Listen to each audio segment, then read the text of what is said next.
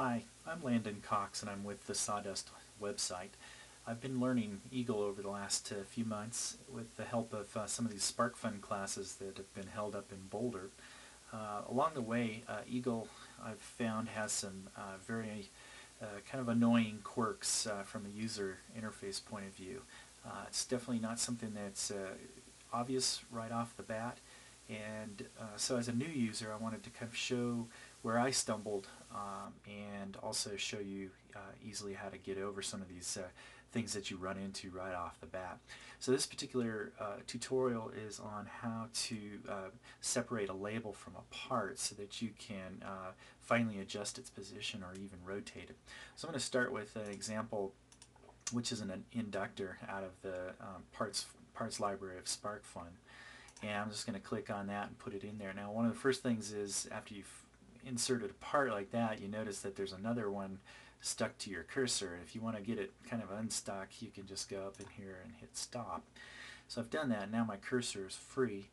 I've got a nice inductor here, simple label. Let's say I rotate this part because in the schematic it needs to be oriented this way. I can easily rotate it that way, which is all intuitive enough so far.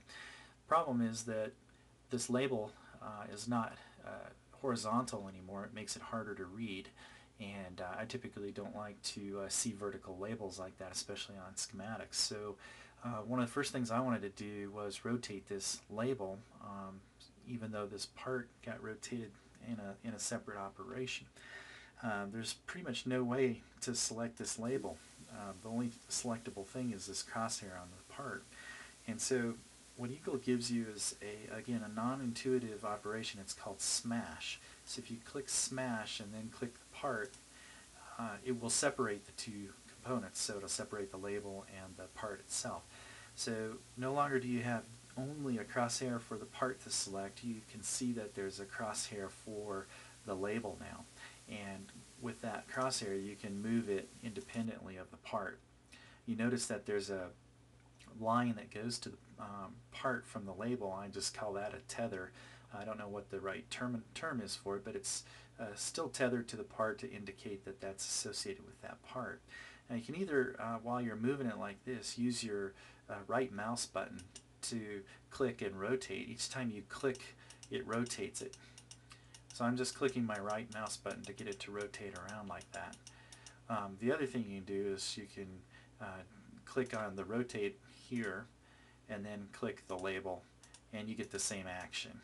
So that is one way to do it. Now some fine adjustments which are kind of nice are if you want to move that and set this label right on top of the inductor, you can select the move operation, which I did here, and then select the label. Now you notice that it just snaps to a grid. Whenever I move the cursor a little bit, it moves and snaps to a particular spot. If I hold down the Option key, this is on a Macintosh, but an Alt key on PC Windows. If you hold that down while you're moving it, it goes to a much finer grid or a much finer scale, so you can finally adjust where that label goes. And so I'm just going to drop it right there. Now I've got an inductor with a label, directly over the top of it, and it's horizontal and it's easy to read. So I hope that was enjoyable for you.